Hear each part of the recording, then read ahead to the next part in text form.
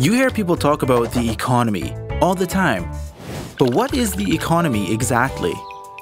The economy is the flow of money between the people, the companies, and the government in the Cayman Islands. Why is it important to understand the economy? Well, just like the engine of a car, the better we understand the economy, the better we can make it run, and the more prosperous we can become as a community.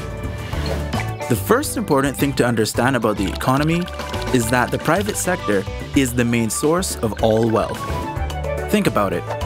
Most people work for companies in the private sector, both big companies and small businesses. But even if you work for the government, your salary comes from the fees and duties paid to the government by private sector companies and their employees. That's why we call the private sector the prosperity engine that powers our economy and drives the country forward. When business is booming, companies have more money to spend on salaries, bonuses, and promotions.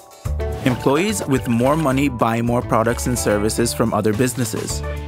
All those people and businesses spending money generates revenue for the government, which pays for important services like education, roads, emergency services, and care for the elderly.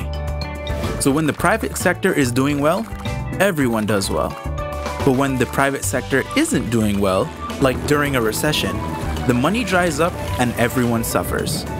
So when you hear people ask, how do we make our country more prosperous? The answer is pretty simple. Grow the economy. After all, you can't get more money from a system that isn't making more money. That's not economics. That's just common sense.